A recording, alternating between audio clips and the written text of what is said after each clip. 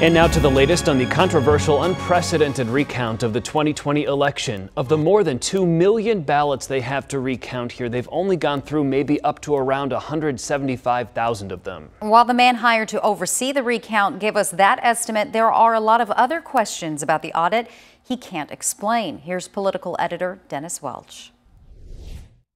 And Ken Bennett was hired by the Republican-controlled Senate to oversee the entire auditing process that's going on behind me right now. And to date, he says he doesn't know who's funding the entire audit. He won't divulge who the volunteers are that's working on this project. And as far as the number of ballots that are counted every day, he says he doesn't know because the company that's conducting the audit itself won't tell him. They don't release the number to me every day, and in fact, they haven't released a number to me yet. Ken Bennett said he bases the estimates off the number of ballot boxes that have been counted and sealed off.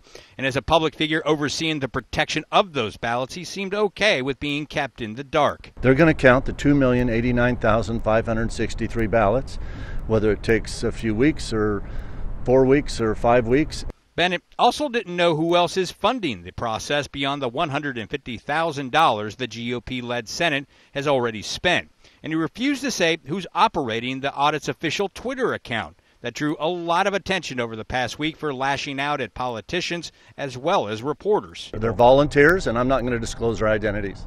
Bennett said he started the Twitter account and says 2 or 3 other people now have access. He needs to step up to the plate and tell us what is going on. First Amendment attorney Dan Barr, who sued for more access to this audit, said Bennett owes the public more information, and that ultimately it's the Republican-controlled Senate who hired Bennett that needs to be held accountable for the lack of transparency. Ken Bennett does not provide any proof whatsoever that he is an active overseer of this process. The people have the right to know what its government is doing so they can evaluate the actions of its government and make decisions at the voting booths. And regarding that Twitter account, Bennett tells me he wasn't happy to see what was posted on the social media account, and he's working hard right now to resolve that issue.